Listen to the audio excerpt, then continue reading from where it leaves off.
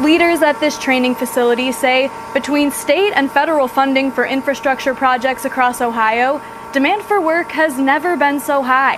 And as a result, they say they've never had so many apprentices come through the program as they have in recent years.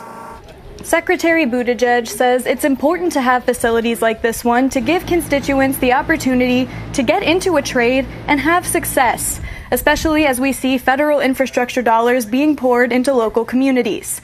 He says because so much money has been invested into these projects, there will be work lined up for these laborers for years to come, adding that needing to find more qualified workers is a better problem to have than to not have enough jobs to go around.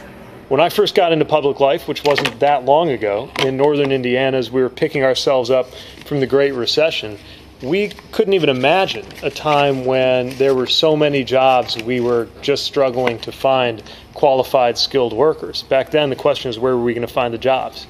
Now the question is, how are we going to find and prepare the workers? It is a good problem to have, but it's a real challenge. Buttigieg says facilities like this one help to bridge that gap. Now, federal funding has been allocated for specific projects across the state, from the public transit systems in Cleveland and Columbus to the Brent Spence Bridge in Cincinnati. In Cleveland, for Spectrum News, I'm Nora McEwen.